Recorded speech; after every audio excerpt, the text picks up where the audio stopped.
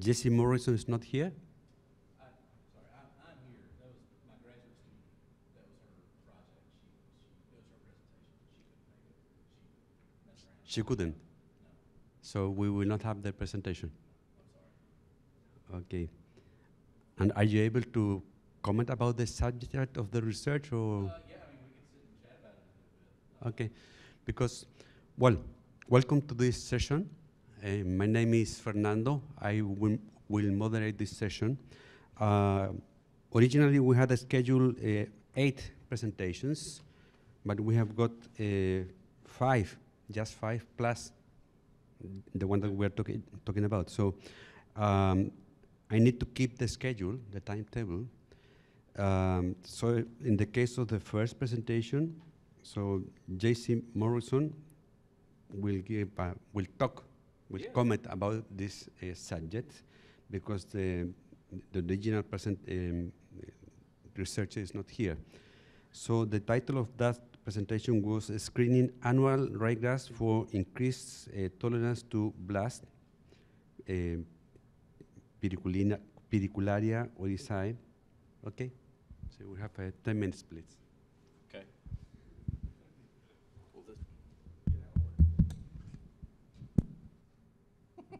Well, I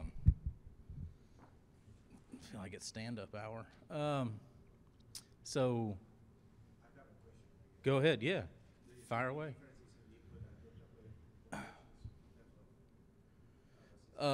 Resistance. I'll say no. We haven't split any of the varieties we have included in trials into diploid and tetraploid. So what we started following was a paper that Ali Masawi at UGA published, and I don't know, 4, 5, 6 years ago, something like that. He had a graduate student. I say he published. His graduate student published. I'm just not familiar with the student. I think they had 170 accessions that they screened at, excuse me, they had 200,000 spores per milliliter of these solutions they applied at 3 weeks old, 4 weeks old, something like that. They saw no difference in ploidy. They had serious injury on all of their plants, but they had 2 varieties that stood out as being fairly tolerant. Vertal is an old French variety. It's a diploid. And OR34, which is is still just a germplasm line. So we got seed from both of those. OR34 turned out to be really turf-type, compact, dark green, thin-leaved, ugly from a forage perspective. So after the first year, we threw it out. So we essentially screened Vertal for tolerance, and we used, so Marshall is a popular diploid annual ryegrass variety from Mississippi State. It's incredibly old. There's been some interest in improving it from the university's perspective, so we've been selecting Marshall lines for different purposes. We have one who, Eric Billman, I think, might be talking at the end of this session. He during his PhD work, he worked on developing heat-tolerant Marshall, essentially. So we took our heat-tolerant germplasm and any germplasm from Vertal that we could find that tolerated 200 to 300,000 spores per milliliter, and just allowed them to cross. And so that was my graduate student. This was her project. So she got 2 generations of seed harvested and had done 1 progeny screening, essentially. She had reliable results while she had 2 inoculations that didn't seem to, Eric, speak of the devil, there he is. She had 2 inoculations that didn't seem to go very well, nothing responded. But she killed a lot of plants, she killed a lot of Vertal plants. I think the best heritability figures she could come up with were somewhere between 0.2 and 0.3 for Vertal. We had high heritability for heat tolerance in the lines that Eric had developed, but she had her first progeny screening of crosses between heat tolerant germplasm and blast tolerant Vertal that she had just screened. So what she did, we had a hard time just getting our own from around where we were. So what we had was a culture from a researcher at Rutgers that was grown on tall fescue, I think. So we brought it, infected annual ryegrass plants, and recultured that race. So we didn't go to any lengths to identify it or differentiate it from anything else. It was just one of the few that we could get our hands on. Do you see some GY in terms of heat tolerance and I guess non-stress? My question is, do you see more blast under higher temperature than under normal? So we didn't push temperatures much above during like the inoculation procedure. We never pushed temperatures much above like 90, maybe it was the low 90s, somewhere between 85 and 95 is where we tried to keep plants while we were inoculating them. So we never pushed temperature far, and we haven't included both of those factors in like a co-selection process. But I imagine that is coming down the road at some point.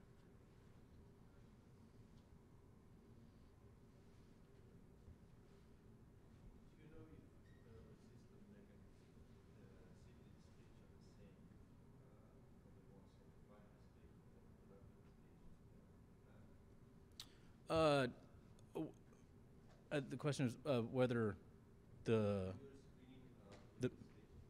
yes, we only screened it at 3 to 6 weeks.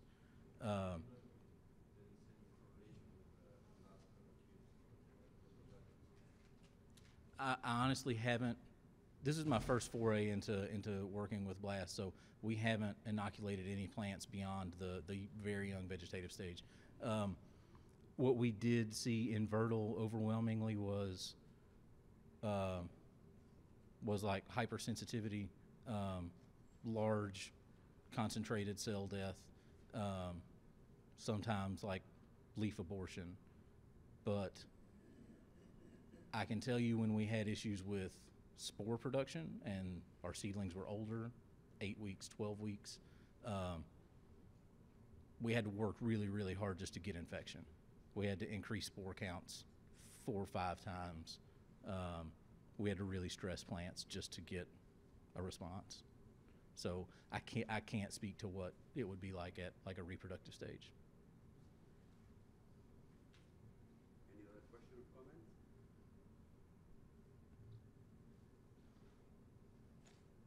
Eric. Sorry, I missed the beginning of what you said, Jesse, but I worked with Jesse when we were developing the heat-tolerant germplasm he's talking about. I can corroborate what he's saying. Some of the initial work I did during my dissertation was screening the ryegrass seedling. If that seedling gets beyond, like he's saying, 6 to 8 weeks, it's extremely difficult to get a successful inoculation with it, even under ideal conditions for that pathogen. The plants just seem to really shrug it off for the most part. Yeah. So my suspicion is that you would need either a very virulent strain of Hydrolaria to infect it at that maturity, or just like he's saying, an intensive load of pathogen to actually get infections. And when you're trying to screen, you need as many infections as possible. Yeah, and for a while we doubted the virulence overall of the culture that we had in general. So our only, and the papers, again, I wish Kaylin were here to talk about it. She could give you more of the details.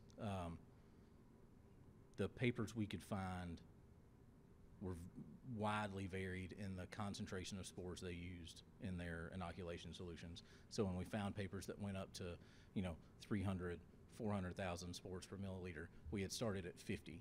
So our best idea was just to push it as high as was accepted in the literature and see what response we got. And while we did tend to, we killed more plants, which I was happy about. Once they got to a certain age, it just wasn't worth screening them anymore. So you inoculated the entire plant, right? Yes.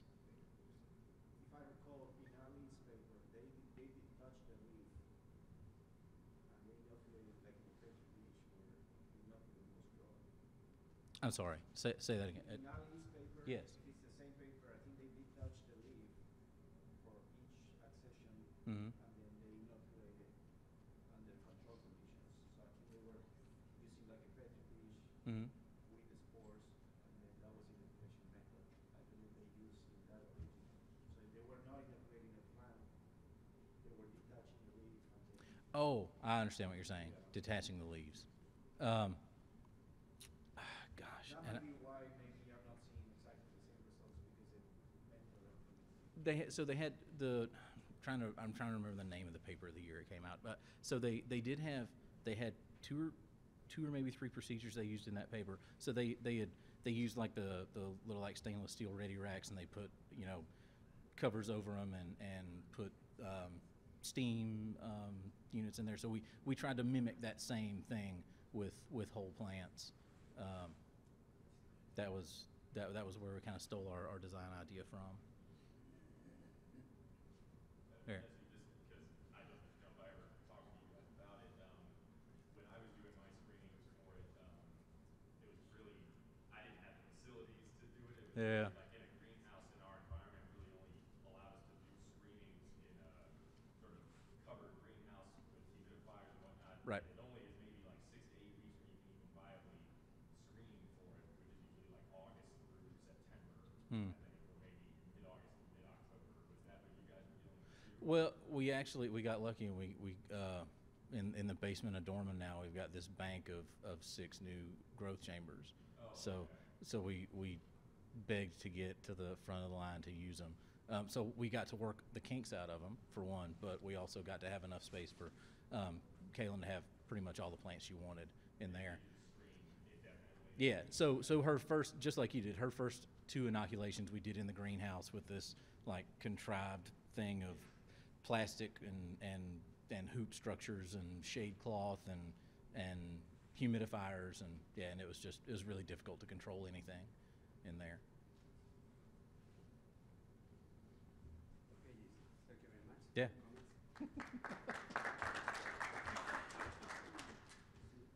We need to wait with 2 minutes. We're still missing 2 presentations. Is Manette Brana here in the room? No? Is Manette Brana in the room? No? And Edna Anthony? Okay. So we will have to wait 2 minutes now.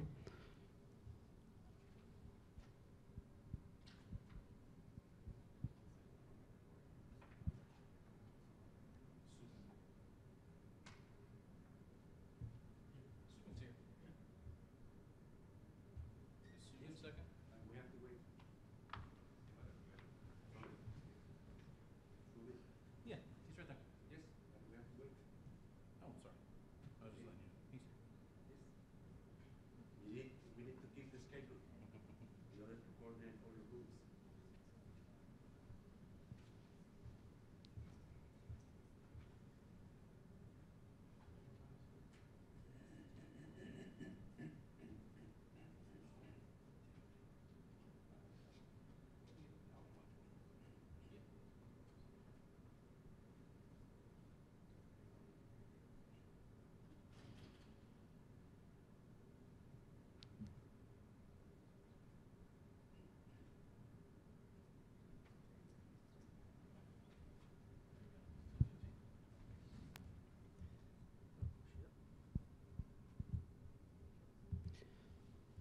Okay, we welcome Suomin Wang. The title of his presentation is Overexpression of ZXABCG11 from Zygophyllum xanthosylum improves yield of alfalfa by enhancing tolerance to drought and heat. Please go ahead. Thanks that to give me the opportunity to introduce our work. About the overexpression of the gene ZXABCG11 from a desert plant to improve the yield of the alfalfa by increasing the stress tolerance. As we know, alfalfa play an important role in the livestock production. So the demand for alfalfa has shown dramatic increase in China in recent years. Therefore, there is a huge shortfall between the yield and the demand.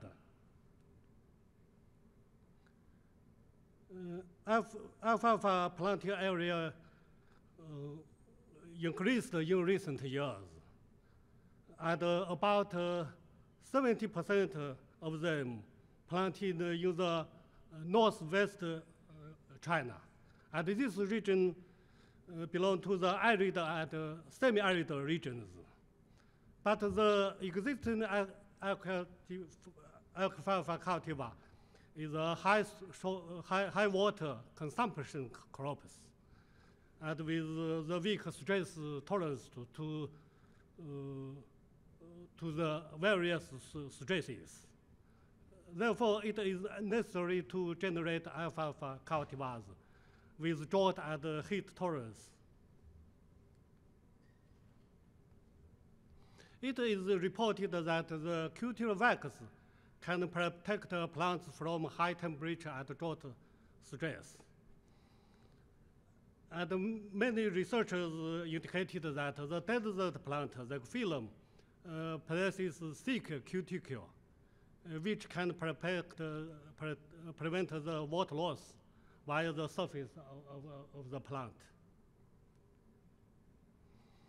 Bird demonstrated that ABCG11 involved in the export of cuticular lipids from the epidermal cells.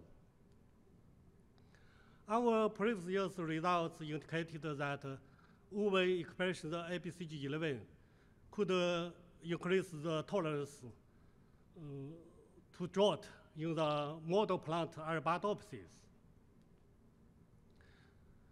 So it is possible that the ABCG11 could use to improve the important forage alfalfa. Next, I will introduce our work about this research. We use the epidermal specific promoter, Arabidopsis 36 as a promoter to drive the ABCG11 from the desert plant into alfalfa and obtained 10 positive lines. Then we use the highest expression level of the ABCG11, the UV expression line 2 and line 9 for the further analysis. We can see the UV expression lines have the large leaf areas, and also the large number of crystal number, and also the thick cuticular thickness is much higher than the wild type. We also evaluated the stress tolerance of the transgenic alfalfa. We can see either under the control condition or under the drought condition, the transgenic alfalfa have bigger, large areas and higher plant height. Also, the shoot and root dry weight and fresh weight is higher than the wild type. Same as the drought treatment, the transgenic alfalfa also exhibited enhanced heat tolerance than the wild type. Also, we can see from the shoot, root, dry, and fresh bed. Then we analyze the accumulation of cuticular wax on the leaf surface. We can see have more the cuticular wax in the transgenic line than the wild type. We also analyze the component of the wax. We can see in the alfalfa, the predominant the component is the primary alcohol, and also under the control or drought condition, the transgenic line have the higher wax load than the wild type.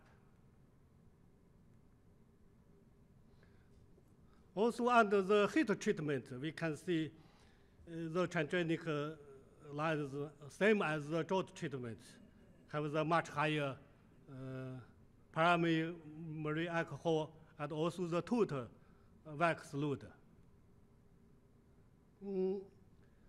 The leaf water loss and the chlorophyll leaching is the two important indexes for evaluate the cuticle permeability.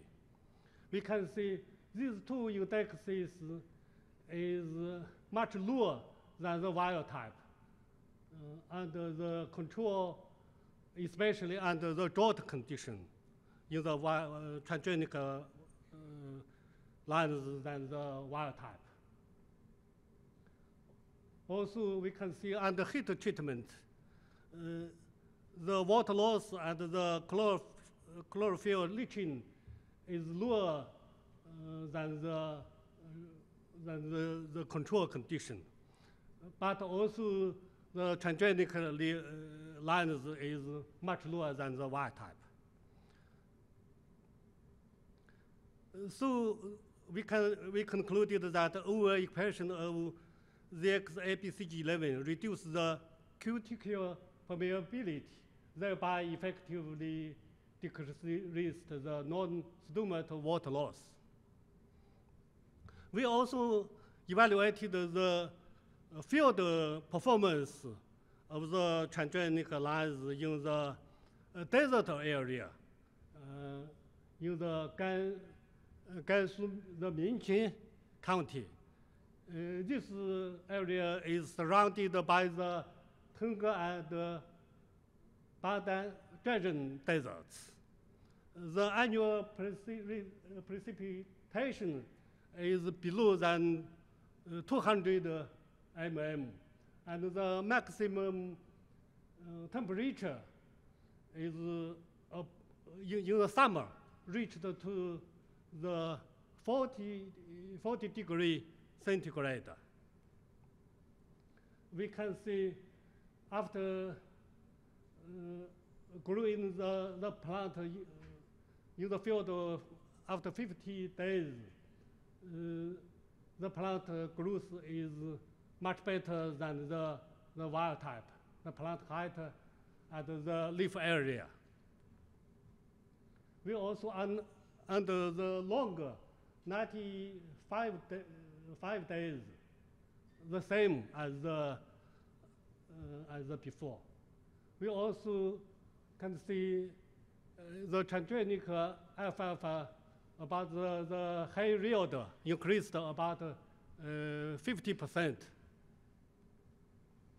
So we concluded that the overexpression of ZX-ABCG11 notably reduced the cuticle permeability by increasing cuticle wax deposition,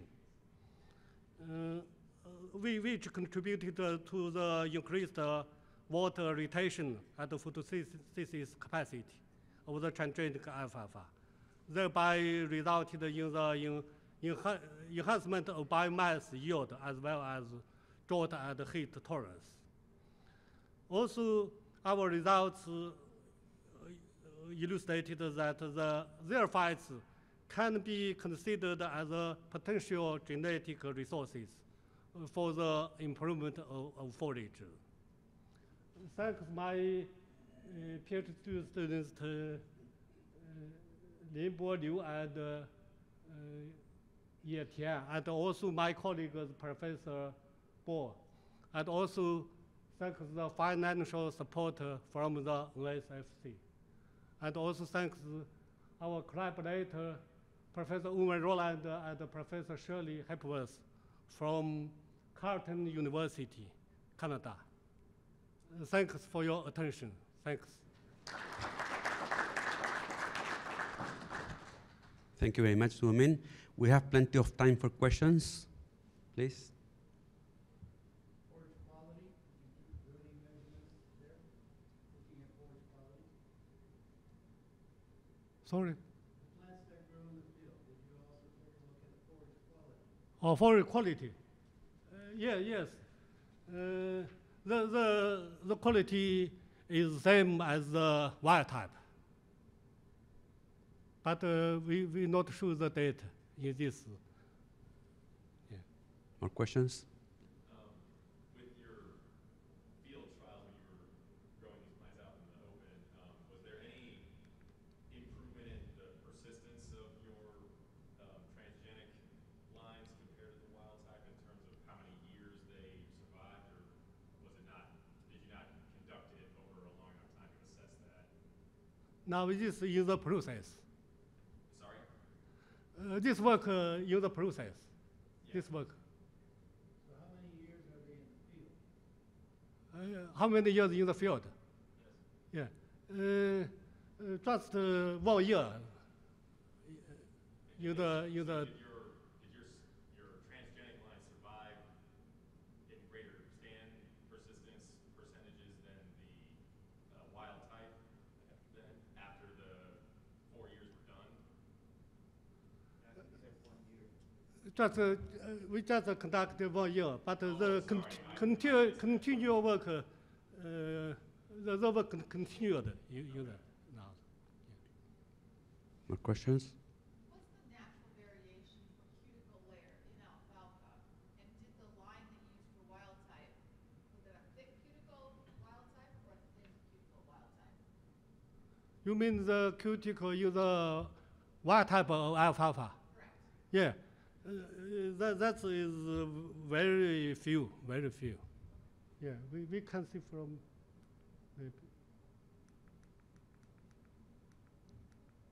We have plenty of time because the next speaker is Yeah, not in yeah. the room, so please go ahead with details. Daniel? Yeah, I was asking the same question on forage quality. When you say it's the same quality, have you actually measured digestibility or whatever? Because I suspect that there should be an impact, particularly on the rate of dry matter disappearance. And this could be detrimental, but also positive if you're looking for the broad viewpoint. That could have a beneficial impact. But have you actually measured forage quality, like digestibility, protein, or something like that? Or Yeah, we just do that work. Yeah.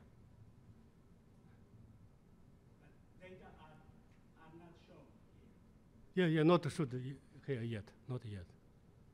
Yeah, we just evaluate that. But the wax increased. That is not good for feeding. Yeah, because the wax increased.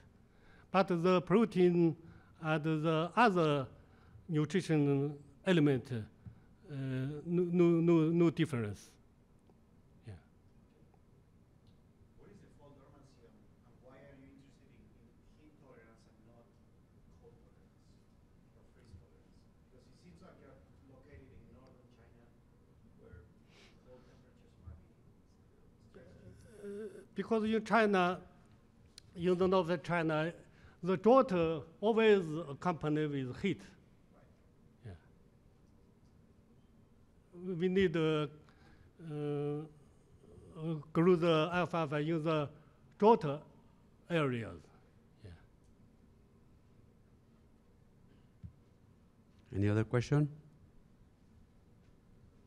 Just a general question. Can you use transgenic plants in cultivars in China? Not yet. Not yet. Yeah. Okay. So are you planning to use this as a basic germplasm for future crosses, or? Yeah, should be open soon because China export a huge amount of soybean from the USA or Brazil. Okay. More questions or comments? We have 15 minutes left, so please go ahead.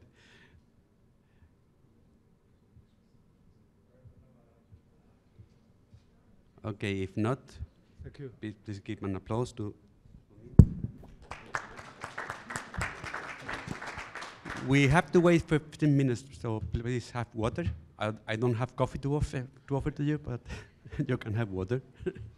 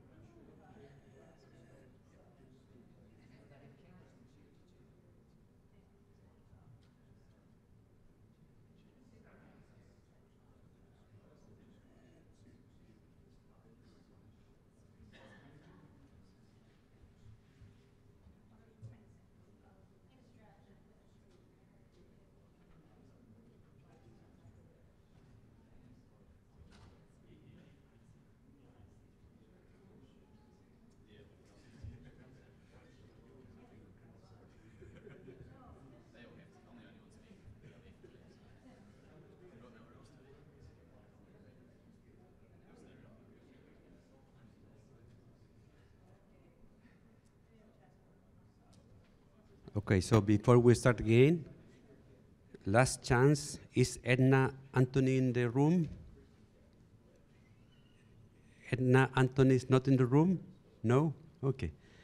So we welcome Matt Francis.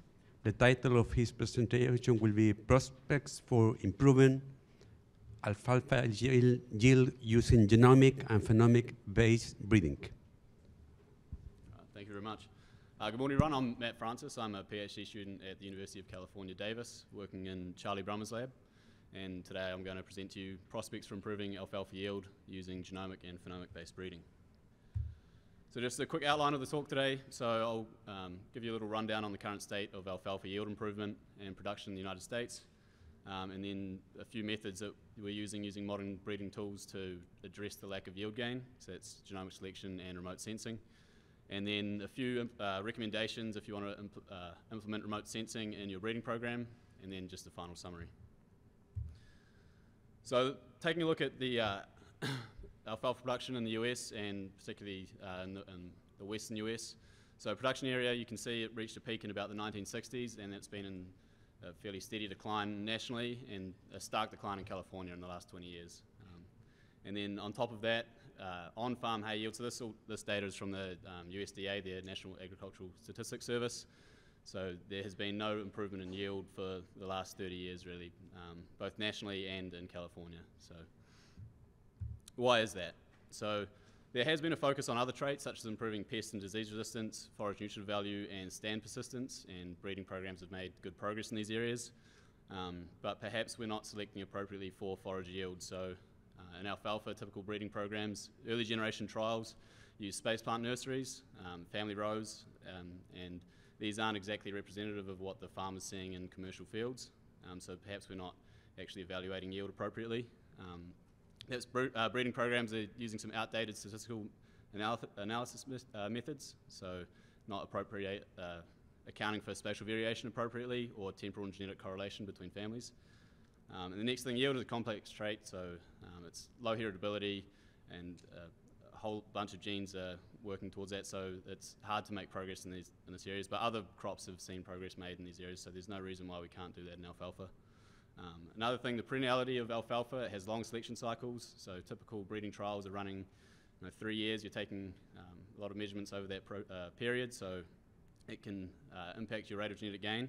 And lastly, there's a lack of breeding and limited testing resources, which isn't being helped by the decrease in acreage and the lack of yield improvement that we're seeing. So what is the solution? So in our breeding program, we're looking at using mini sward plots and some modern breeding technology, so genomic selection and remote sensing, to try and address this issue.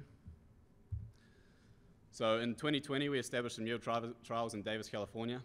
These were established in May in 2 locations. Each location has 2 reps, and we established them in 24 plant mini sward plots. And so this is to try and get a better, increase competition within families and try to get a better read on yield in that's more typical on farm.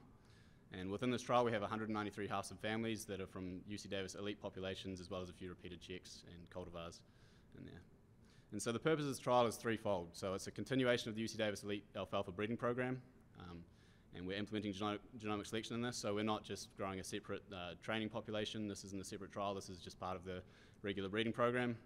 And then it's also a proof of concept for remote sensing, which I'll get to later in the talk.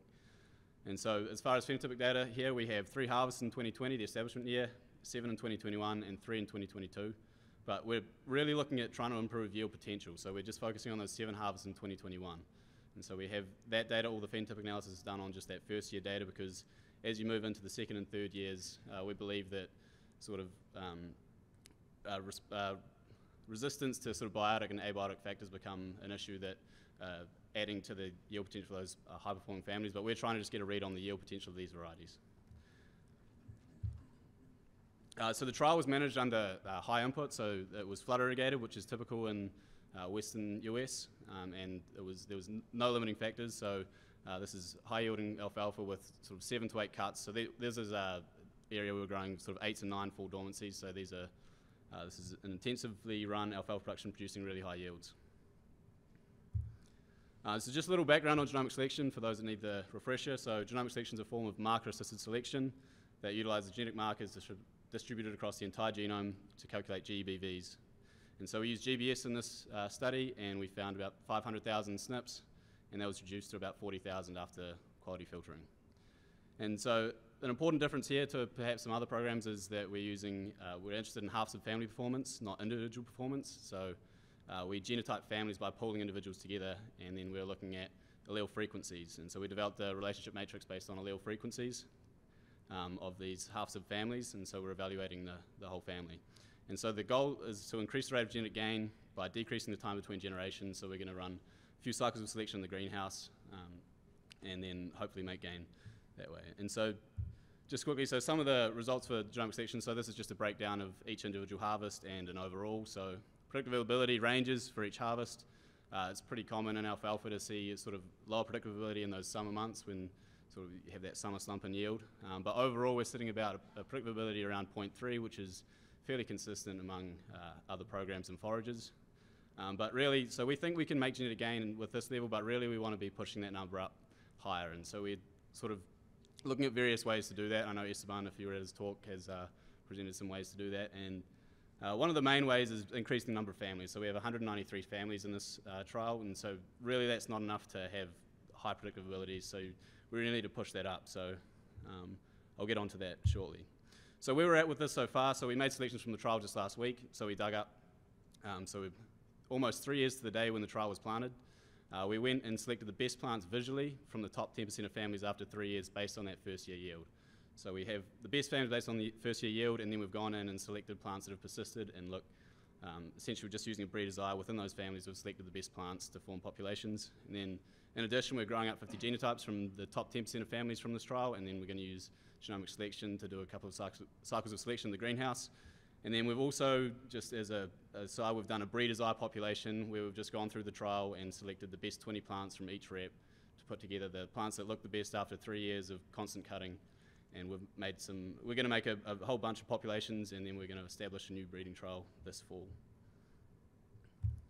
So shifting tack a little bit. So as I mentioned before, we have 193 halves of families in this trial, and ideally, I mean, that's a low number for genomic selection, so we really want to push that number up. But the biggest constraint we have is labor. So to harvest and collect all that phenotypic data, the yield data and the quality assessment and dry matter information, so that requires a lot of work. And so remote sensing is a tool that we can use that can really bring down that labor component, and means we can scale up our trials and include more families. So I'll just run you through how we actually extract yield estimates using drones for those that are potentially interested in using this in their breeding program. And so the important thing is, so we know we can get high accuracies between remote sensing things using LiDAR and things, but as I mentioned, breeding resources are limited, so we're looking at sort of a lower cost method of estimating biomass using what we have here is about a $5,000 camera. It's a multispectral camera, and so we have this mounted to a drone. We're flying this over our trials and estimating biomass. In our breeding program, we have sort of 3 main types of plots. So we have the row plots, which are used in a lot of early generation trials, and then the best of those go on to these larger sown plots, and then at the bottom there we have what we're trying now with these transplanted sward plots. And so to extract biomass estimates, the drone's flown 50 meters above the ground with images with an 80% overlap. We stitch these images together to form an orthomosaic, so just a single image using software such as Pix4D, or Open Drone Map is a newer software that's open source. So bring those costs down again. From this data, we calculate the normalized difference vegetation index, the NDVI, just with using the near-infrared bands and the red bands. It's a simple calculation. And then all that does is separate between soil and plant. So for this image, the white is the plant material, black is soil. And then we next overlay a grid over our plants like so, and we use a digital surface model, which is also calculated during that processing phase. And essentially this is it has a relative height for every single pixel in that image. And so it's as simple as just separating soil and plant and then calculating the plant height based on that. So we're just simply calculating biomass volume and correlating that with yield. And so here's some results. So initially on first look, I mean, we have, you know, somewhat of a weak correlation here. I mean, so you can see that the high actual biomass varieties are higher using the drone predictions. But when we dive into this, there's ways to really increase this accuracy. So if we're looking at an individual harvest, so this was a harvest in August where there was a lot more variation, you can see that the accuracy is much, much better. And moving forward, there's a few recommendations I'll make that if you want to implement this in your breeding program on what you're going to use. And then also looking at rows, so I think a real potential for using drones is it does a really good job measuring plant height, and so the current method of assigning full dormancy uses plant height. So in these row trials, you can get a pretty good correlation there between biomass as well as plant height. And then just looking at the transplanted row plots, so there's a decent correlation there again. But so none of these trials are established specifically for using drones to estimate biomass. So I mean, we can already see there's some good correlations there. So some of the factors that affect the accuracy of using drones, so anything that affects the soil level or plant height can cause large discrepancies in the data. Things such as animal damage, gophers, rabbits, ground squirrels can be a real pain, especially in California in my trial. I've had some real issues with these pests. So they can raise the soil level and affect your estimates that way. Lodging is another issue. So obviously if you're measuring plant height, if there's lodging, then you're going to massively underestimate the value there. So moving back to that earlier plot, you can see sort of these points highlighted here. They have low estimates from the drone, but actually have high biomass. So that was due to lodging in that particular harvest. So some recommendations for remote sensing. So you need to begin with a very level seed bed. That makes your data much more accurate if you have a nice flat surface when you're going in. Straight lines make the processing steps much, much easier. So if you have your plots arrayed on a regular grid, then when you're coming in and analysing it, it makes it a lot faster. If it's offset, then you have to do a lot of manual movement of plots in the processing phase. You must have an area of soil level ground around each plot in order to get accurate estimates, whether this is bare soil or whether you're mowing lines between your plots. It doesn't really matter, we get accurate sort of estimations each way. And then you need pest and weed control, so that's sort of linking back to the soil height and to the estimation of forage and soil and partitioning that. So just in summary, so there has been a lack of yield improvement in alfalfa, which I believe modern breeding methods and technology can help to address. There is a need to evaluate more families to increase our GS accuracy, but labour can be a major constraint in that area, but drones can be helpful. I believe a hybrid system with larger trials utilising remote sensing where a subset of plots are harvested and the remainder estimated using drones can be used, so you can scale up your trials and get the best out of this data. And Esteban's team's done some work on sort of optimising that, and it's a better way of optimising your resources, essentially. And then also, I didn't really get into it in this talk, but utilising modern statistical methods to extract the most out of our breeding trials, we're accounting appropriately for spatial variation, temporal and genetic correlations between individuals and families. I'd just like to thank a few organisations and people that helped put this research together. So PG Rights and Seeds, Grassland Innovation, and DLF for sponsoring my PhD and working with Charlie over in UC Davis, and then some members of the Brahma Lab and Travis Parker for help flying the drone collecting this data. Happy to take any questions if I've got time.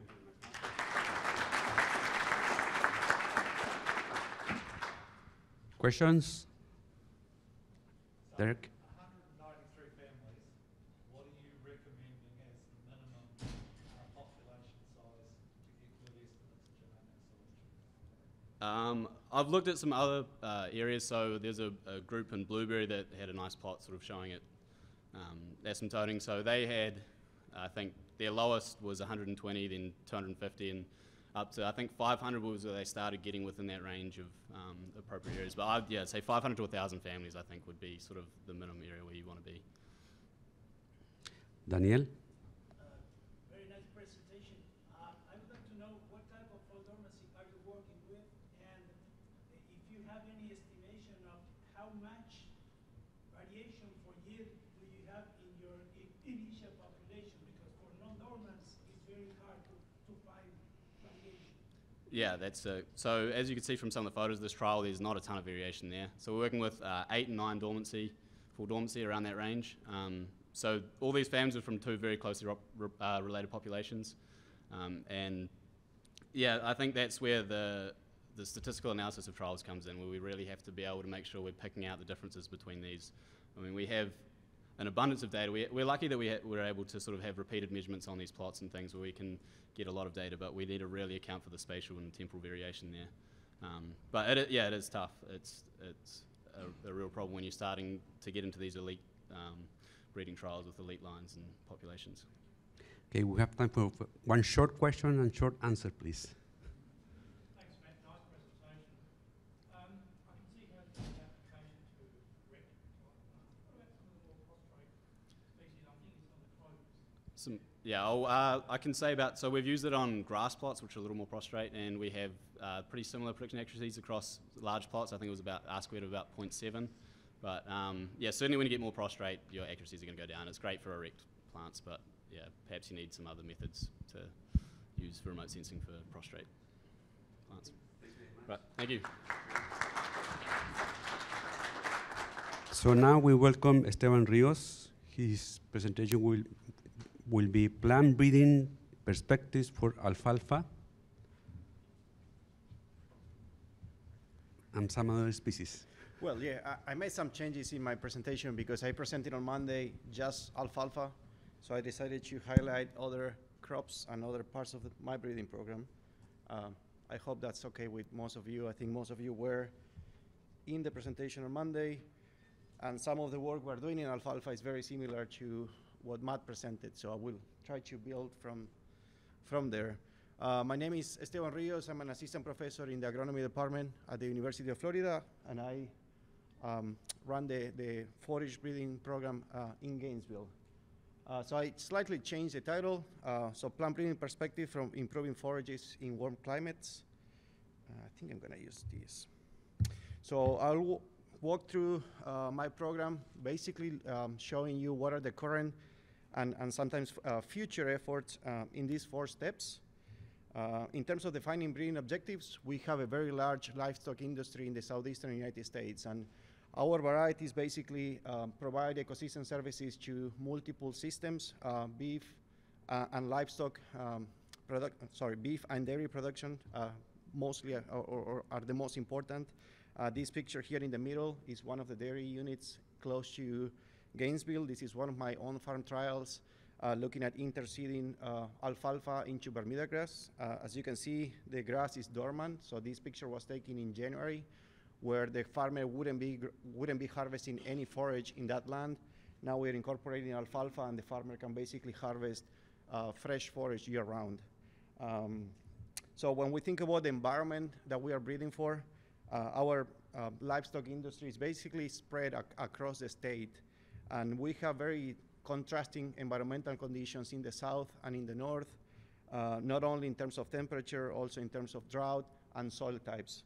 So my program basically breeds multiple species, warm season and cool season, annuals and perennials, and legumes and grasses. So we have a very broad program looking at primarily yield, not only total yield, but also yield distribution, nutritive value, and a couple of abiotic and biotic stresses. So one example for genetic variation, which is very important in order to make improvements in breeding. We started a new cowpea breeding project maybe 4 years ago, looking primarily to develop forage or cover crop type cowpeas for our region. We are looking at phenology, yield, and I will show you an example for nematodes as well. So in this trial, we are working with a UC Riverside mini-core collection. The largest germplasm collection for cowpeas is located in IITA in Nigeria. They have 15,000 different accessions. Then they develop a core collection of 2,000, but that is still very large. So folks at UC Riverside, they develop a mini core that is about 384, and that's basically the germplasm that we are working with. We have significant genetic variation for key traits, and this graph here in the top represents days to flowering. So there is a really broad window for flowering time in cowpeas. And then that also translates into biomass production at flowering time. As we can see, there are 2 breeding lines from the USDA that they are late flowering, and also they produce a good amount of biomass looking at forage and also as a cover crop. And then we have performed some GWAS analysis in order to look at phenological traits and also some seed parameters as well. In terms of root knot nematodes, we have very sandy soils in Florida, and they are full of nematodes. And we have a very large vegetable industry. So basically, Florida provides tomatoes, peppers, and many other vegetables during the winter time. So we need some cover crops during the summertime. So when we screened this population for Melodogyne incognita, we saw that there are a really large number of accessions that are highly resistant. So we have germplasm to breed for nematode resistance. And then this one in the right, they basically represent susceptible genotypes. Now, there is a new emerging root knot nematode. As always, in Florida, there is always a new pest or disease. Melodogyne enterolobi, or the guava root knot nematode, that is affecting a lot of our vegetable crops. So now we screen this population for this new nematode, and the graph looks totally different. Most of the accessions were highly susceptible, but we were able to identify some resistant lines that will be used in our program. And my new student, Habib, he will be developing mapping populations to trace these genes. This is a success story looking at genetic variation. So this is a project in collaboration with Bill Anderson and other breeders from the southeastern United States. We basically tested the USDA collection for Bermuda grass, trying to restart a new breeding program, but we already released a variety out of that population. The new cultivar Newell was selected out of the USDA collection. We tested that at the Noble Foundation, North Carolina, Tifton, and in various places in Florida. And we found that Newell, and this is again an on-farm trial, Newell establishes faster than Tifton 85 using tops, and also has a better distribution of yield throughout the year. So it starts producing earlier and later in the season, also providing more opportunities for cuts for hay or for grazing. Now, starting next season, I will be taking over their annual ryegrass breeding program at UF. It used to be Dr. Ken Worthy, the breeder, but we will start new projects. So Pablo, my PhD student, is looking at genetic variation for annual ryegrass, and we are developing some training populations for genomic selection as well. The third step is basically developing and selecting progeny, and this is where we spend most of the time in terms of breeding or research, applied to breeding. We normally use very specific mating designs that allow us to conduct breeding studies, but also allows us to basically build new germplasm with an applied perspective. And we did that in alfalfa, and as I mentioned, we are also doing that in annual ryegrass. We have a current project looking at about 250 Hapsi families that we are phenotyping and genotyping to build genomic selection models as well. We are, of course, as Matt said, using high throughput or trying to implement high throughput phenotyping because, again, the goal to increase genetic gain, we believe that we need to use larger population sizes, and in order to do that, we need to reduce costs for labor. And next week, just as a little bit of self-promotion, we are running a workshop on, as part of our grant from Act2PI, in order to show you how to implement these technologies in alfalfa. So a little bit of results. Matt already showed this, so I'm not going to explain. Basically, we have good correlation between yield and remote sensing images. But now, what I wanted to touch briefly, because Matt mentioned that, is what will be the genetic gain if we harvest less plots? So this graph here represents the percentage of herbage accumulation or ground-based measurements that we have, and then genetic gain in the y-axis. So the 100 here represents the situation where you go and you harvest every single plot in your experiment, and then you have the remote sensing data.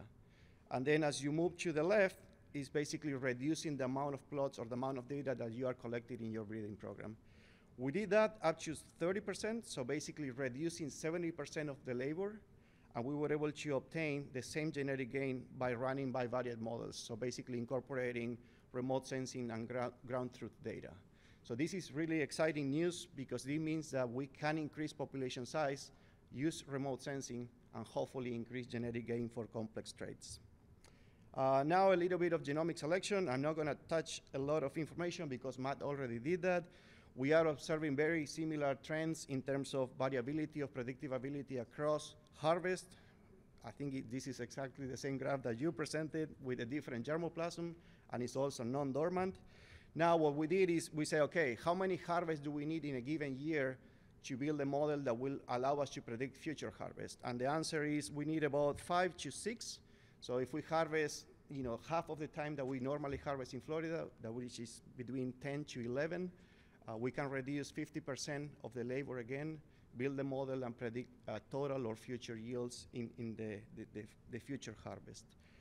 In terms of statistical analysis, as Matt mentioned, what we are trying to do now is incorporating envirotyping, that is basically creating these kernels with environmental and soil data that allow us to understand when plants are growing under stress or under non-stress, and we incorporate that into the genomic selection model. We have pretty good results. So this paper was published recently in the Plant Genome, where my postdoc tested different models for yield and also for persistence. I don't have time to show you every single model, but look at GBlob, that is basically just running genomic selection using molecular markers and ignoring any sort of genotype by harvest interaction and ignoring the environmental data that we have available. For yield, we have a decent predictive ability, but for persistence, we can have a good, reliable model if we don't incorporate G by E and if we don't model the environmental variables. Look at the next models that are incorporating that information, and then how predictability increases as we increase also the number of harvests. The bottom line is, for complex traits, we not only need genomic data, we also need to incorporate multi-omics approaches in order to accelerate or increase genetic gain for yield. In terms of future efforts, Pablo is trying to incorporate crop modeling. We are working with Charlie Messina now. He's a faculty in Florida. So basically, Charlie and Mark Cooper developed these models for Corteva in order to develop Aquamax products. So what we are trying to do is work with basically envirotyping our target populations of environments where our germplasm will grow in the future. We have large and extensive data sets from the northeast of the US. This is basically the historical variety trials that have been run in the US, and we are also working in collaboration with Daniel and INTA Argentina in order to do the same with their variety trials. Okay. Lastly, releasing cultivars. So that's the focus of my breeding program. I'm trying to do a lot of cool research, but at the end of the day, I would like to develop products for producers. In terms of disseminating cultivars, I'm very fortunate to be working with a lot of extension folks, not only in Florida, but in the southeastern United States, that we are really working together to disseminate these improved cultivars. I also have interest in international work. We are doing some work with the Livestock Innovation Lab at UF, basically disseminating improved tropical grasses in Burkina Faso and other countries in Africa. In terms of the release, I already mentioned the new Bermuda grass cultivar. We also released a new alfalfa cultivar that outyields commercial cultivars, at least in Florida, for at least 3 years. This is yield data, and this is persistence. As you can see, Clever is standing in this picture. Here in the left, we have our cultivar after 3 years, and then some other commercial standards with lack of persistence, at least in our environment. We have a few new clovers, Q clover in name of Dr. Quisenberry, a 2,4-D resistant diploid red clover.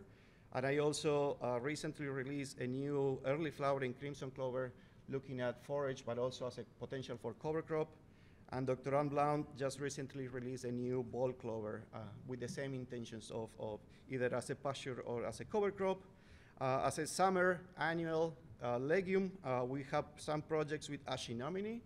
I don't have data to show you because the 2 years that we planted Ashinomini in this research farm, you can see the deer, how they are going and grazing all my trials. This is a good indication, but I don't have data yet. But this is a legume that will be adapted to flatwood soils in Florida. With that, thank you for your attention, and I don't know if there is time for questions. Thank you very much, Esteban.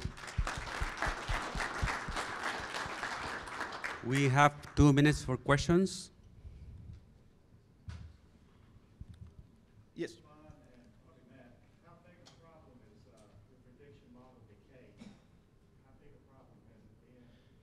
Uh, yes.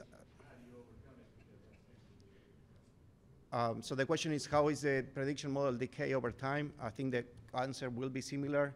This is our first cycle. So we are now, as Matt mentioned, we are selecting individual plants to create the second cycle. I think the idea is to also try to do some across programs models, but we haven't done that with Charlie yet. Yeah. Okay. Yes. Two quick questions and maybe a comment for further discussion later. On the cowpea, are you selecting it all for any kind of grazing tolerance or cultivation tolerance? No grazing. I mean, just cutting. There are 1 or 2 lines that we cut 3 times, which is very promising. Second question is a quick one. Newell versus Tipton 85 in terms of quality, digestibility. No, digestibility Tifton is really hard to beat. So I would say, I think digestibility was similar. I think Newell had a little bit more crude protein, but not really a huge difference. I'd like to visit with you all further about the remote sensing. I have some concerns about how that's going to, I think there's a risk of type 1 error where you're selecting varieties that you know are going to be different or have a really good indication, but you may be missing varieties that may be more Right, reliable.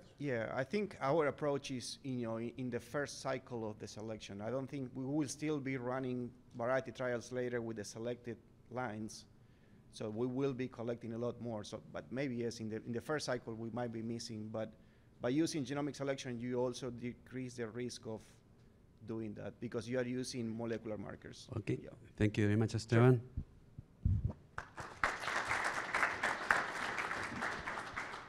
So our next speaker is Rafael Reino. The title of his presentation is Use of Genuine Sources of Ergot Resistance in Species of the Dilatata group of Paspalum. You will have more time because our next speaker is not here, so please go slowly. Well, thank you everybody for coming here, and thank you to the organizing committee for giving us the chance to show you this work.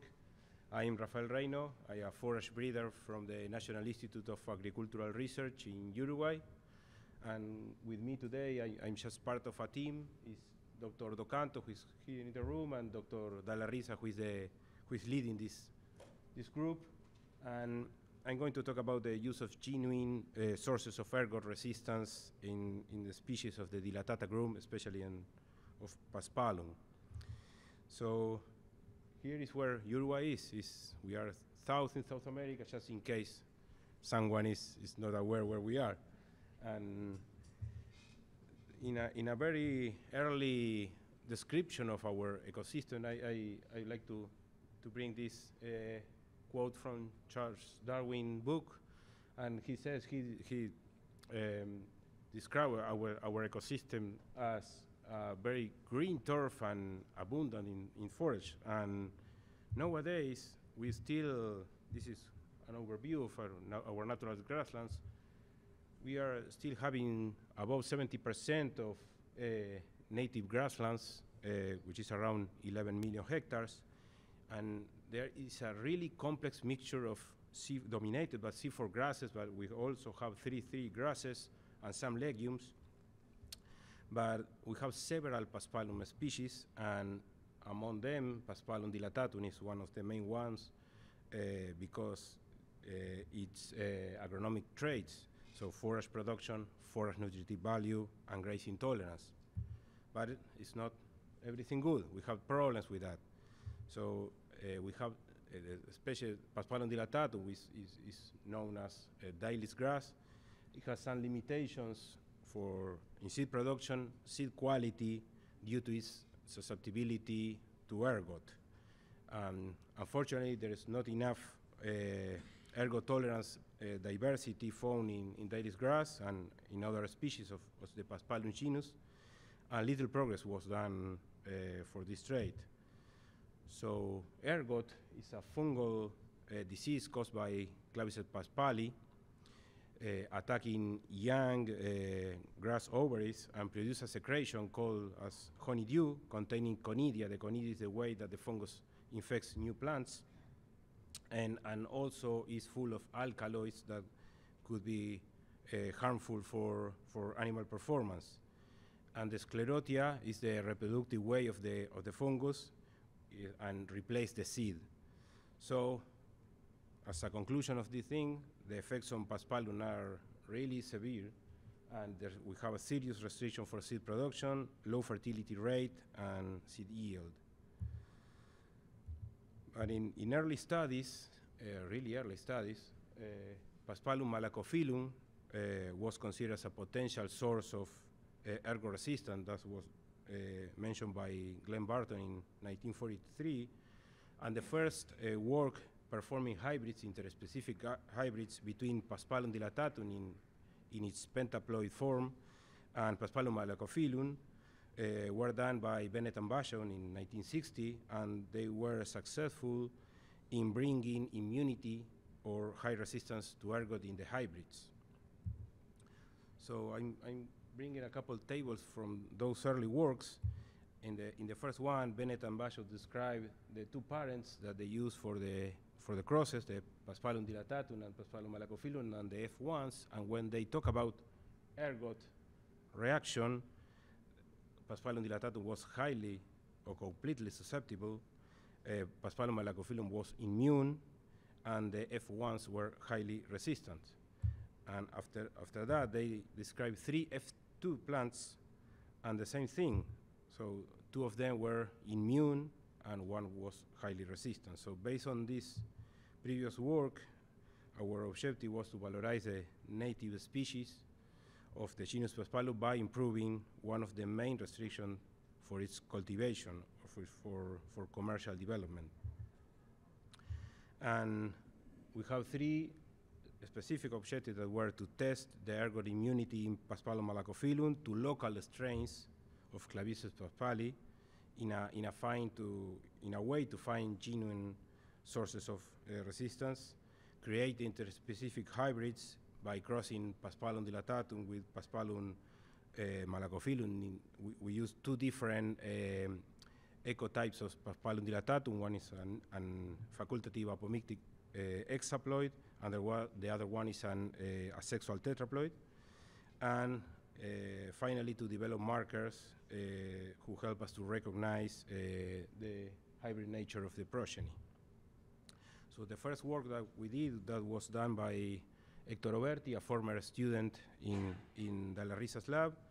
He performed a collection of claviceps from different species of Paspalum and from different parts of the country, and it's very small, the figure, but the total of the strains collected, isolated from Paspalum dilatatum, were fit in the Claviceps paspali species, but there were some strains collected from different Paspalum, Paspalum called Plicatulum, that could be a different species into the Claviceps genus.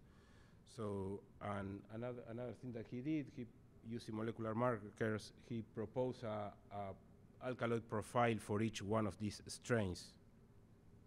And finally, part of this work was also propose a new draft genome for Claviceps paspali. So with having these isolations, that was the first time that we can handle Claviceps in isolation and reproduce them to inoculate plants at the greenhouse. We evaluate 10 accessions of Paspalum malacophyllum. We started to evaluate them at the greenhouses with the isolation that we have. And then we move to a next step to evaluate them at the field, trying to push them in a broader inoculant environment. Maybe there were some isolations that some other strains that we cannot collect in our early work, and that was done in 5 different regions of the country. So at the end of the story, 9 out of the 10 accessions of malacophyllum were immune to the ergot, And at the same time, all of our dilatatum checks were highly susceptible, completely susceptible. So with this information, we develop our cross scheme and hybridation identification. So we cross Paspalum dilatatum called Chiru, is a variety name. It's an apomictic, facultative apomictic hexaploid with 3 different accessions of Paspalum malacophyllum that we select based on agronomic traits.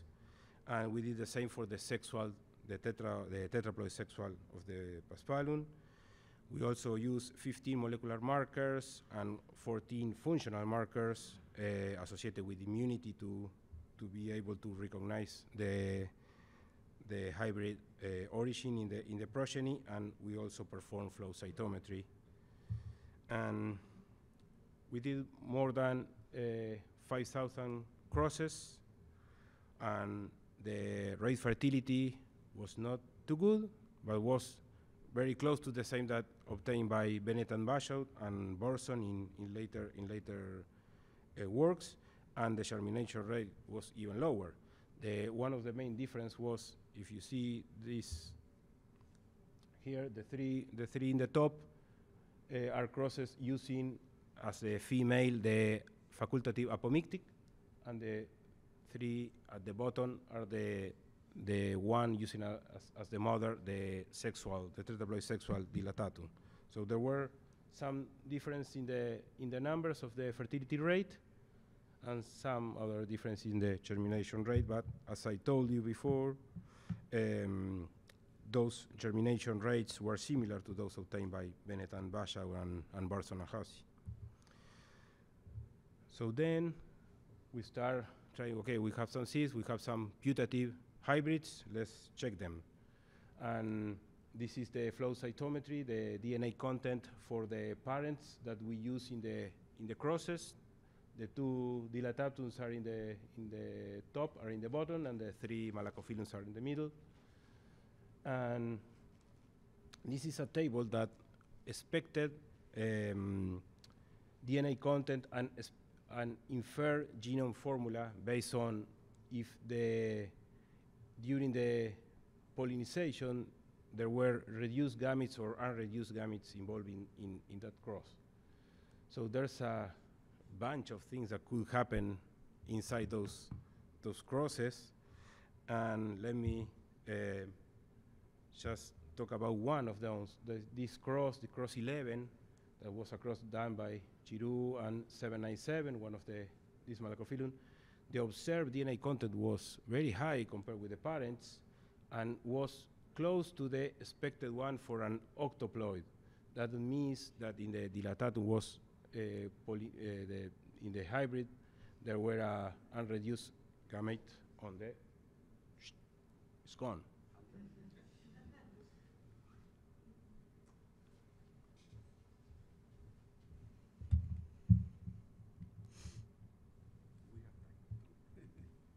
This happened yesterday. I can't remember.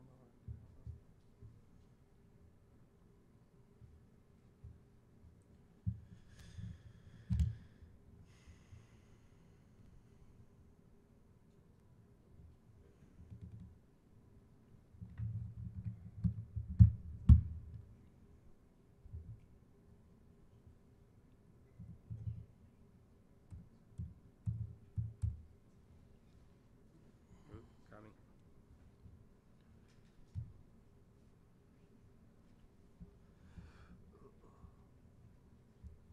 Okay. Thank you.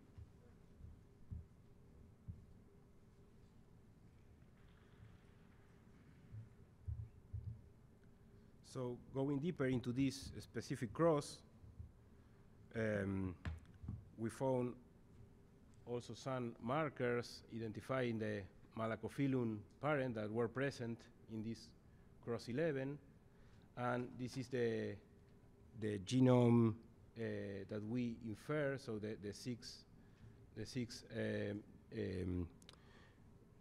whole group of the coming from the dilatatum Chiru used as a female, and 2 of the genomes came from the parent of the Malacophyllum parent. And in order to check this, we perform chromosome counting. So here is again the chromosome, the cross 11, and we count 80 chromosomes that is in agreement with our inferred chromosome numbers based on the DNA content. And we also found some crosses with 50 chromosomes, which means that the reduced gametes were involved in this cross. So this is just a picture of showing how this is the dilatatum parent, and this is the two putative hybrids, or hybrids confirmed that they really close to the dilatatum plant. So, and also it looks like some heterosis are expressing in terms of the number of racemes per inflorescence and some other traits. So, just as a final comment, this is an ongoing project. We are still analyzing seeds, putative plants, and evaluate them. So we were able to several Clavicer paspalis strains have been isolated and are being used for indoor inoculation. That was great for us because we can handle the fungus in the way that can allow us to do a lot of job in greenhouse in under control conditions. An immune reaction to ergot has been confirmed in Paspalum malacophyllum. This is great because the previous work was done with different strains, and we didn't know the performance of this species and those accessions under our local strains, but also at the field conditions.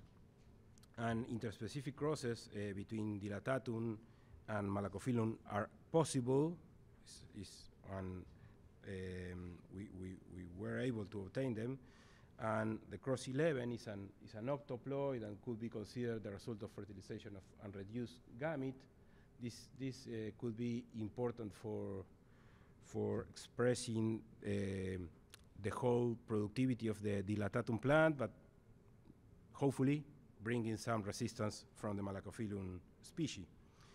So this is still running. So we have hybrids that are being inoculated right now and are being evaluated, and the F1 plants are also being harvested to evaluate the F2 plants. So we have a lot of work to do in order to reach something that could be valuable for our producers and farmers, for our environment as well. So thank you everybody for your attention, and you are welcome to visit Uruguay and to see our native grasslands. Thank you so much. Thank you very much, Rafael. So for those of you that has just arrived here, our next speaker is not here, so we'll take more time for questions for Rafael. Questions, please. Have you had time to look at the expression of apomixis in these F1s, or are they? No yet, Ken. We are just harvesting the F1 seeds, so we are trying. Some of our lab mates went to Carlos Acuña's lab in Corrientes to get trained into watching embryo sacs. So he did a great job. He did a great job with helping us with that. So we're in that process. He's looked at a few, so he's a good one to show you. So your true genotype is hexaploid. Yeah. The DNA content is lower than your malacophyllum that is tetraploid. So Yeah. how do you explain that? Well, those are different genomes, so it's just Smaller. they're just smaller. Yeah. Yeah. More questions? Alan. Alan? The quick answer is we don't know yet. Do you have any markers for apomixis? Yeah, we have. Yeah. Also, Carlos Acuña helped us with that. How did you calculate your fertility rate? I missed that, and then your germination was really low. The fertility was how much seeds we collect from the crosses that we made, and the germination rate was how much germinates from the seeds that we get. So do you think you can apply embryo rescue? Where could be, it is possible, yeah. We didn't go through embryo rescue because all these crosses are very time consuming, you have to emasculate every floret. So it's really very time consuming, and we didn't went through embryo rescue. We have the rates are low, but we're the same as expected. So maybe if we get familiar with the handling the plants and maybe going into embryo rescue, we can get it higher numbers. More questions? Alan.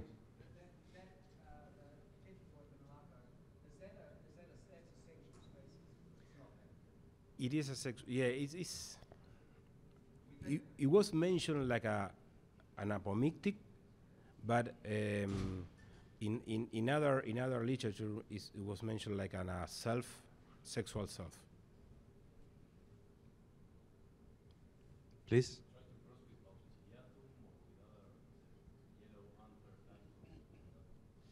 Well, the yellow anthers is involved with this. Is the flavescence? It was involved, but since we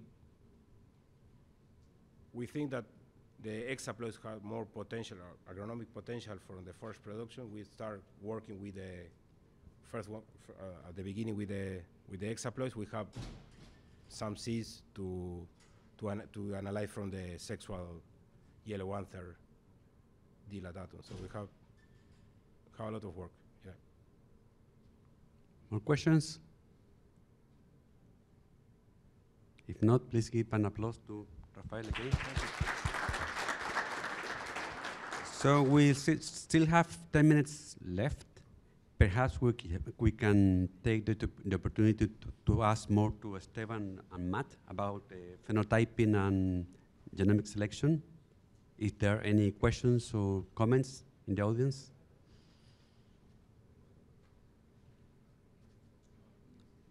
No? Okay, so we will wait 10 minutes, please.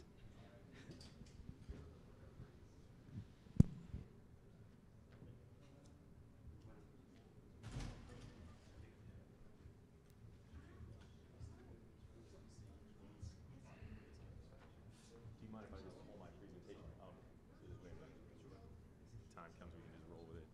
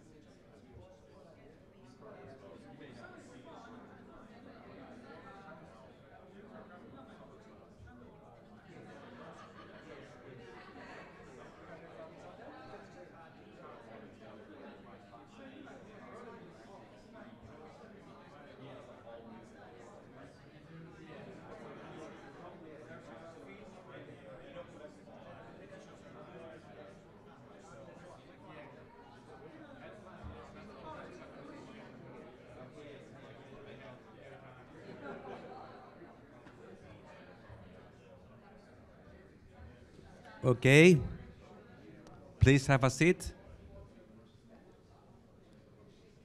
I welcome our last speaker, Eric Billman, and the title is Breeding Forage Grasses for Increased Heat Tolerance. Please go ahead. Good morning, everyone. Sorry, can everyone hear me without me being this close to the microphone? All right. Thank you. Good morning, everyone. Thank you for taking the time to attend this last talk this morning. I'm sure everyone's hungry. I'll try and get you out of here as quickly as possible. Today I'll be sharing with you some findings that was actually done during my dissertation work at Mississippi State that's still being carried out since I've moved on, but we're looking at doing some other things with it where I'm at with USDA in South Carolina right now. With that, we'll jump right into it. So just for the international audience in here, in the U.S., cool season forages really provide a desirable source of nutritive value and good autumn and spring forage mass in our climate. You can see from this figure here that cool season species are really adapted to the northern part of our country. We have our transition zone where warm and cool season species are grown sort of in tandem with each other. And then the deep south states, especially the southeastern U.S., cool season species are not predominant whatsoever, and that's, well, sorry, getting ahead of myself. The annual and perennial species that we use are widely cultivated east of the Mississippi River, and most of those species are comprised of species introduced from Western Europe back during colonial time. So that's tall fescue, orchard grass, perennial ryegrass, for example. Now, as I mentioned, the cool season species suffer from inefficient photosynthesis because their C3 photosynthetic pathway prevents them from fixing full molecules of carbon so that they can actually put on biomass. They just sustain their photosynthetic cycle rather than adding biomass. And as temperatures increase, carbon dioxide is less soluble, which makes that system impossible to actually function the way it's intended. So generally, this results in cool season species being cultivated in climates that have temperatures that top out around 30 degrees Celsius, which is about 80 Fahrenheit. So in the southeastern U.S., for those of you familiar with our geography and climate, you see that there's a problem there because the southeast is much hotter than the northern part of the country for a good deal of the year. Our environmental conditions predispose those cool season grasses to hot temperatures, and that results in poor establishment and or persistence depending on the type. Cool season annuals suffer from secondary seed dormancy, where if the soil temperature is too hot, they just don't germinate even if the temperature is above their normal germination thresholds. And if perennials are if you try to grow perennials, they suffer from poor stand persistence under hot temperatures. And you'll note from this American Horticulture Society figure here, we have heat zones, 7, 8, 9, 10, et cetera. And with zone 8, where we conducted this work in the light yellow in northern Mississippi and going all the way to where I'm at in northern South Carolina, that's anywhere from about a quarter to a third of your calendar year that you're experiencing temperatures in excess of 90 degrees Fahrenheit, which is a large problem. And that makes those soil temperatures much too hot to allow secondary dormancy to be broken. So with the breeding trials that we conducted, we looked at 2 candidate species. One was annual ryegrass to try this with an annual. Annual ryegrass, or Lolium multiflorum, is widely grown in the southeastern U.S., especially in the Gulf Coast states for beef cattle forage. And it's the primary feedstuff for most of those systems during the fall, winter, and spring. And it has a very high rate of gain in cattle and high rate of biomass accumulation for relatively low inputs, which makes it easy to manage. Traditional growth curves of ryegrass look something like this, where we would plant, say, in the mid to late fall in the south, and it grows a little bit and then slows down during the winter. It doesn't have true dormancy, but it does slow down as temperatures cool, and then spikes again in the spring. What we proposed to do was try and shift the planting date about 6 to 8 weeks earlier so you can plant in the late summer months when those soil temperatures are still very hot. And that would allow the biomass accumulation to climb prior to winter, allowing you to possibly graze earlier either in the fall or winter or sooner in the spring months and possibly produce more total forage. With orchard grass, our perennial analog for this, orchard grass is popular primarily in our northern states here in the U.S., and it has very vigorous and rapid regrowth potential following grazing or cutting events, and its maturity mainly coincides with alfalfa production, which makes it useful for integrated forage systems. But in the southeastern U.S., it simply can't survive the temperatures, at least not on a widespread scale. A high percentage of that stand dies off, and even if you get some tillers that survive, the ones that do, generally it's make 1 or 2 or 3 tillers per plant. It's not enough to survive and produce a viable crop the subsequent year. Again, orchard grass's growth curve is bimodal with what we in the U.S. colloquially call a summer slump, where it peaks in the spring, slows down a lot because of its C3 photosynthesis in the summer, and then spikes again a little bit in the late fall or winter. But in the southeast, what happens is this red curve where it behaves more like an annual, or at best a biennial, where it may only last 2 years at most. So on an even more challenging basis, we are looking at a trait at heat tolerance that is quantitative, and because of that, it's governed by many genes at multiple and unknown loci because these species are not mapped genetically. And that creates a large G by E interaction, which creates exponential variance where we don't know if the phenotypes we're observing are associated with either our selections that we're doing or from the environmental conditions that they're grown in. So what we propose to do is use growth chambers to do our screenings in, which would pretty much lock our environment at a fixed level and then allow us to make selections and determine that any gains from selection are purely genetic in nature. So our objectives for this work were to do growth chamber assisted recurrent phenotypic selection on annual ryegrass and orchard grass, and try to improve their germination at high temperatures. And we hypothesized our objective was to eliminate secondary seed dormancy, improve the heat tolerance of those seedlings post-germination, and assess orchard grass's persistence over multiple years. And we hypothesized that recurrent selection in the manner I just described would reduce secondary seed dormancy. Growing those seedlings at high temperatures would simultaneously will increase their heat tolerance as adult plants, and the persistence of the perennial orchard grass would also be improved. So with our screening methods, we looked at primarily simple recurrent phenotypic selection started back in 2015. This involves mass screening of seed just on germination paper, where we're looking at very binary, either they germinate or they don't. It makes a selection for us very easy when we're trying to screen thousands and thousands of seedlings for the ability to germinate at 40 degrees Celsius. Our growth chamber was set at a very intensive selection pressure, 40 degrees Celsius, which is about 103 Fahrenheit for 12 hours, and then at nighttime we set it down to 30, which is around 80 Fahrenheit. So it's much hotter than you'd see in real life circumstances. And then we took those selections and continued to grow them in that growth chamber environment for another 2 to 3 weeks to make sure they didn't die as soon as they germinated, which is something that was happening.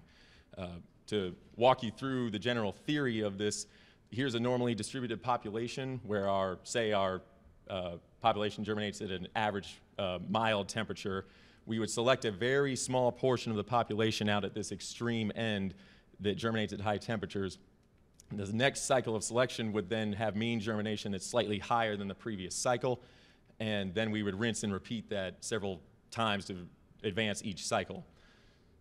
Once we had cycles of selection each year that we were conducting this, we'd move these selections to polycross nurseries in the field. This is an example that we had here.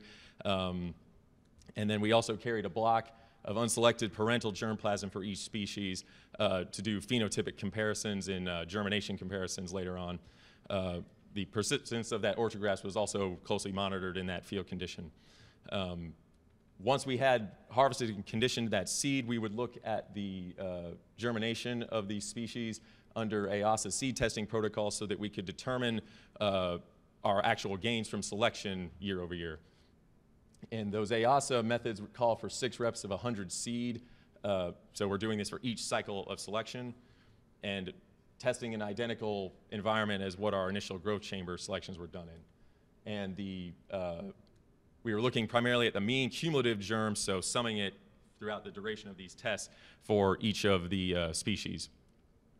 And we also looked at the velocity of germination within the first 8 days, because we want to see that not only are we increasing germination, but we also want to see how fast we can make those seeds germinate so that when they do get water, they're actually germinating and not sitting underground and then drying out again. Statistically, we analyzed this study as a completely randomized design for our germination trials with PROC-GLM, with an alpha level of 0.05 for significance testing. And then we calculated realized heritability with the equation gain over reach, where gain's the number of individuals we observed to express the trait, which was germination, and reach was always 100 because that was the number of individuals that we previously had selected for heat tolerance. So as I go through the results here, these figures are all largely similar, and I'm going to start with ryegrass. But you'll note that the days after seeding, which is the germination testing windows on the x-axis and cumulative germ percentages on the y, for our cycles of selection, we go from cooler colors to hotter colors for the least to most advanced cycles of selection. For ryegrass also, our testing window was only 14 days, where orchard grass, you'll note, is about a week longer than that. So you see right away that cycle 3 of selection for ryegrass germination at high temperatures, again, this is 40 Celsius, is significantly higher, to a proportion of about 40% based on what our initial population was here in the blue. And this is an exponential increase year over year. Not only are we increasing total germination, and it's very early on in that testing window, but we also are increasing the rate of germination substantially. It's about an 8-fold increase based on the slope of these lines of 0.77 to 8.0. And then we go with orchard grass, a very similar situation, just again out to 22 days, with a more bimodal versus linear curve compared to ryegrass. And again, another 8-fold increase in rate of germination. In terms of heritability and stand persistence, both species had about a 0.4 to 0.45 total heritability, and we expect that to increase with further cycles of selection. With perennial persistence of orchard grass, we saw a doubling going from cycle 1 to cycle 2, but it kind of tapered off after that. We're not really sure why that occurred. So in terms of interpreting these results, we saw that we had improved germination when the soil temperatures exceeded the critical threshold for secondary seed dormancy in ryegrass, and that potentially allows us to plant that seed earlier and establish it under higher temperature conditions. With orchard grass, it's important to note that cycle 3 under high temps germinated at a level comparable to unselected orchard grass at regular testing temperatures at 20 Celsius, and that means that stand survival, and that we also increased our stand survival, which removes some barriers to entry and shows that selection for heat tolerance does improve stand survival. And our calculated heritability values also show that we're progressing towards fixing that trait with each generation. So in conclusion, recurrent selection is a viable method for increasing heat tolerance in these species, provided that you control the selection environment very closely. With ryegrass, we removed barriers to planting earlier for producers, and for orchard grass, we've shown that with improved stand survival, we've also removed barriers to adoption of that species in climates where it hasn't historically been cultivated.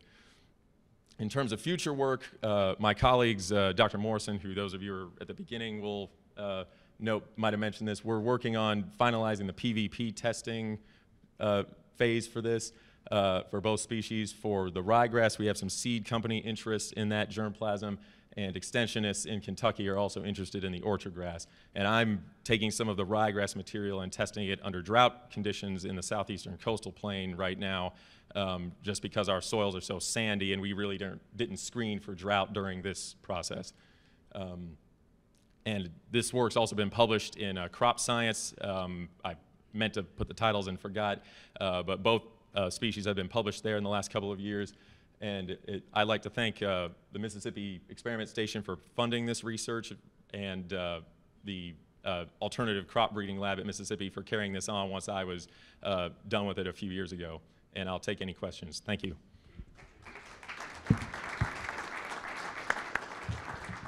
We have time for 2 questions.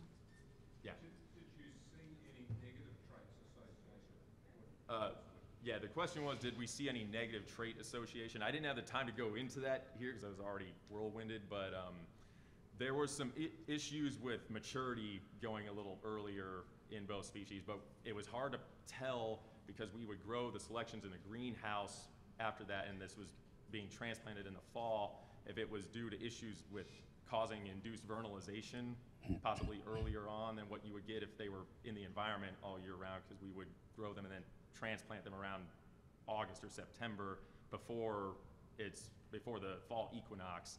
So we'd see very abnormal maturities. Sometimes we'd get seed head emergence on the orchard grass in February, for instance. So, but we didn't see any other real issues other than that. But we did not ever measure biomass yield on these plants. We did not measure forage quality on these plants. Okay. Yes. There was one more question over there.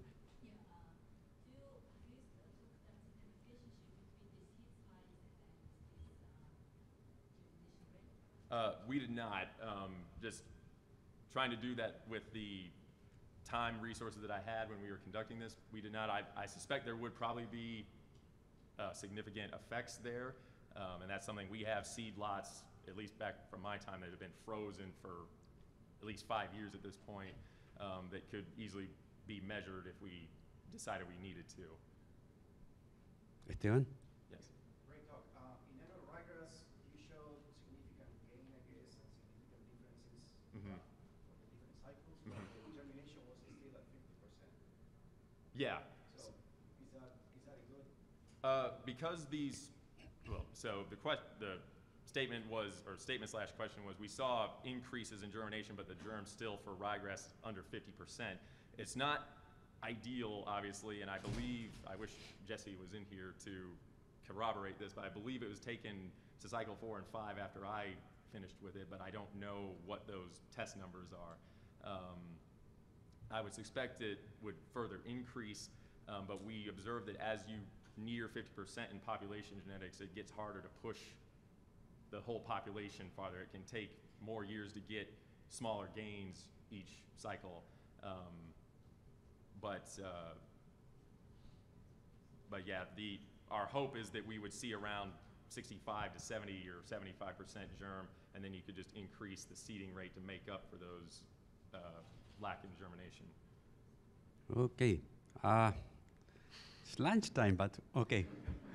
Two more short questions, feel please. free to leave. I'll answer any questions, but feel Derek? free to leave. My question was with your cycle selection, if you then drop your temperature back below 40 degrees, do you see the other part, the other 50% germinate? Yes, yes. So I didn't show that data again. That we tested not only at 40 but at 20 degrees Celsius, and the populations all behave pretty normally under 20 degrees Celsius.